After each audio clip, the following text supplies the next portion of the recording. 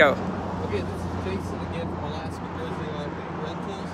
We are going to go on the inside, but there's a couple things I'm going to show as we're walking in. On this door here, this is your little rod that basically you want to put in here.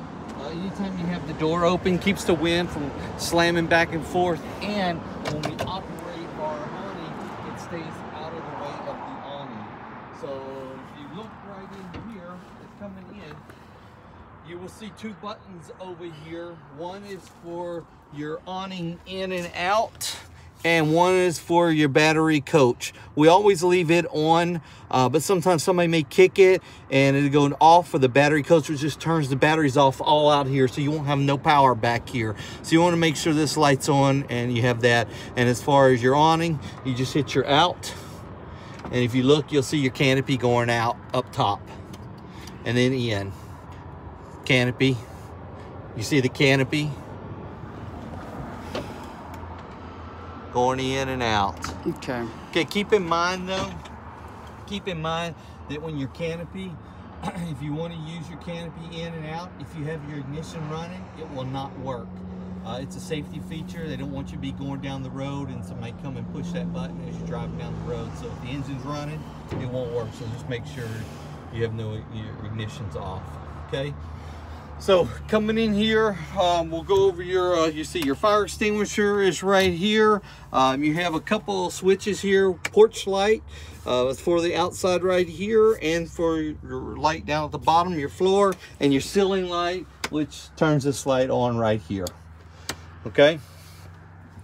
You do have your stereo right here, plays DVDs, your radio has everything you need. You can do your USB. You can put your own music. You can plug it into your aux connector, and we do have that connector in the glove box. Okay. As far as this is your bed, this is your queen size over the cab bed. It's got your ladder here that's snapped on. Just keeps it from sliding around. And all you do with this is you just basically, it slides on and just like that. I recommend with any kids, would not let them ride up here when you're driving. It's a safety thing. If something was to happen, you don't want no kids up here. Okay. Also over here is the TV on button. Yep. Which people forget that is there, but that's how you turn the TV on, is on this side. It turns your power on to the TV. You have a curtain sitting right down here. It's hard to see, but this curtain right here basically goes across your front. It gives your privacy so people can't see in your windows here. And you will have to tuck the curtain in because the manufacturer do not put great Velcro stickies here. So, and also up here we did a special square pillow to keep the sunlight out. And this must always be kept closed while not driving, right? Actually, this one has these vent savers on here. Can't show you right now, but these vent savers, when you open it, they're covering the vents, so you can leave these vents open when you're driving. You don't have to have these vents shut. Oh, okay. Not on this model. Okay. So you got your lights up here, okay? We'll go to the first cabinet here. This is for your sheets and your pillowcases for your queen bed. And you got your full and your other full, which is your couch that makes out to be a bed, and your dining room table that makes out to be a bed. You got two seat belts here, and you have, I think, two here, and yep, and two here. So you got 4 seat belts and the 2. So this unit has six can hold up to 6 people. And here are your remotes for your TV to function that, okay? Okay, for your lights, just hit right here.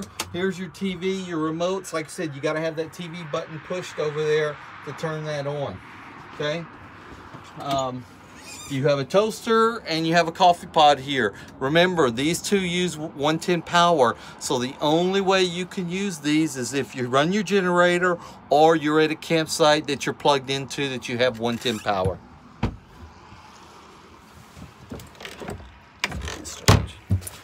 Okay, here is basically your dishes, your cups, your coffee cups, and some miscellaneous pots, pans you need. Sink here, got your cutting boards. And underneath the cabinet here, You have a safety kit there. It has jumper cables, flares, and you have a small first aid kit. And of course, you got some cleaning supplies. And we do not, on the checkout form, it shows that you get a $15 fee if you use the first aid kit, but we actually just need to check the first aid kits and make sure they have some supplies. We're not going to charge you $15 to use a couple Band-Aids.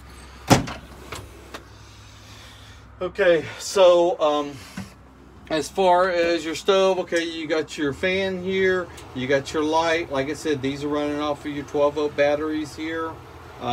Your stove here, you turn it to light, and that's all you got to do. It's pretty simple on here. Okay, your stove is a little different, or your oven. Not many people use it, but if you choose, it's kind of like a hot water heater at home. You're basically going to go to pilot, and you are going to reach all the way in there. You got to reach all the way back here, and it's lit. You can see it lit, and you just hold it and hold it and hold it. You need to hold it about a minute, and once that pilot light's lit, then you turn it. But I didn't hold it long enough, so. Just show them how it works. But that's how that operates. As far as your drawers here, like I said, your lighters here. You got some oven mitts. Here's some utensils, knives, and your silverware. And then in these drawers here has your pots and your pans. Okay. As far as on this cabinet here, you got seasonings, which will probably pull some of these out of here just for the COVID-19. We're going to keep bare minimum in here, so it's less things that we have to clean and that can be contaminated. And just so you know, everything is cleaned. Surface will be isopropyl alcohol and over all hard surfaces, and the RVs will be sit out for a couple of days before they're rented. So your refrigerator here, it is off right now. All you do is turn it to auto. It will show on, and then you'll have a gas light come on that's saying, hey, it's running off of gas. Anytime you turn the generator on, if you're got power here, this light will go out and it'll just be on, running off electricity. Anytime this is flashing, there's two things to check. One is your gas is not turned on, or two is you're not level. You need to level your RV up a little bit. And let's see, furnace wise, turn the furnace. All you're doing is flip it to on and to heat. That's all you gotta do, and it adjusts this, and then it'll kick on. And then when you turn it off and off, it takes a couple minutes to cool down, but then it'll shut off. This is your carbon monoxide. Yeah, your carbon monoxide. Like I said, test it out. It all works. And then of course, your smoke alarm. Your smoke alarm here. Your smoke alarm, and then the other one right down here is your LP gas. LP gas is heavier than anything, so it's going to come down and your alarm will go off right here if you leave your gas on your stove. Okay. Air condition. If you were to need the air condition, just keep in mind all you do is you go to cool instead. Okay. Air condition, you have to be either plugged in or running the generator is the only time it will run. Nobody ever uses it though. Yes, yeah. So let's go over the control panel here, okay? One is you got your hot water heater. Okay, you turn it on. This pilot light saying it's out. When it starts, that light goes out. If your pilot light ever goes out, you just basically cycle this and let it do its cycle, and when it starts, like I said, this will go out. Okay, your water pump, I always leave it on. You're going to need it when you're running the sinks or the toilet or the showers. You're going to need it to pump the water. If you have city water hookup, you don't need your water pump because it has the pressure from the city, so you don't need the pump to do that. Your test levels here, test all your test levels. So your battery charge, anytime you crank your battery up, your LP gas is not full, but it will be full, and your water is full. It's kind of like just hovering right here. Your gray water is empty, your black water is empty, but them sensors sometimes give you a false indication in the tank. And we do check the RVs as soon as they come back. We will pull the pipe and make sure that they have been dumped, so that we can tell the next client 100% that it is empty. Just keep an eye on, like I said, this right here is your black water. It's just your toilet. If you see your toilet filling up, you can look down in there. You know it's time to go dump. And your gray water, and it fills up, your lowest spot is going to be your shower. So that's where you're going to get your water first. When that's full, you know it's time to go dump and empty. It's always good practice. If you're around a dump site, campsite that has a dump option, just dump it. Okay. Here's your generator here. So all you do is hit your start. And they always start slow. They always chug it first. That's normal. So keep in mind that when that just kicked on, my light over here, my gas light went off on my refrigerator, and my microwave kicked on. My microwave only works if you're plugged in or running off a 110. Okay. So when you shut it off, you'll see that the microwave goes off, and you'll see your gas light comes back on. Now it's running off of gas.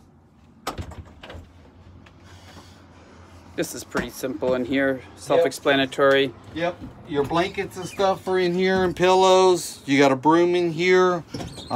You'll see your towels and washcloths are right here.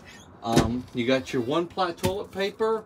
You got a blow dryer, and this is your super TST. Important. Always put this in your toilet whenever you dump. And if it stinks. And if it stinks. It breaks down the smell, and it just helps break down the materials in there, so when it's easier to dump. Okay, there's one thing here. You have a plug right here. It's a GFI plug. If somehow you're running your generator, or you're running, you're plugged in, but you don't have no power to these outlets, it's because it's tripped. You just got to reset it. And this is just this is another pump here. Somebody turns it off here, you can turn it right back on. Okay, toilet. Toilet, pretty simple here. You just push that to flush. Make sure you use plenty of water when you're flushing. And the shower. And the shower is pretty self-explanatory. You got your head, hot, cold, and your ceiling light here. And other than that, the only other thing is your two beds here. So it's pretty. You just pull this up. There's a handle here. You just pull this up, and it lays flat. Yeah. Okay. This one's a little more different. This leg basically folds up, and then that kicks up and just drops down, and they're going to sit on this edge here, and you pull both these pillows out. And that's pretty self-explanatory once you start doing it.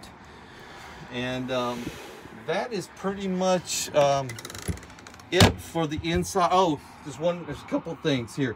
One is keep in mind that this height is 10-11, so no drive-throughs or anything like that. Gas stations, you're good. Just make sure you don't go through no fast food. You will.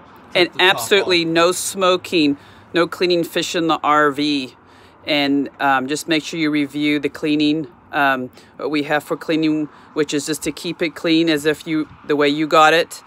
And there are some fees if you don't dump, if you don't fill propane, your gas tank is not filled, but you can review those in the documents. If you like this video, let us know. If you think we could do better, let us know. And a couple things here. So you do have your shades here. You got your sunshades and your black shades that come down.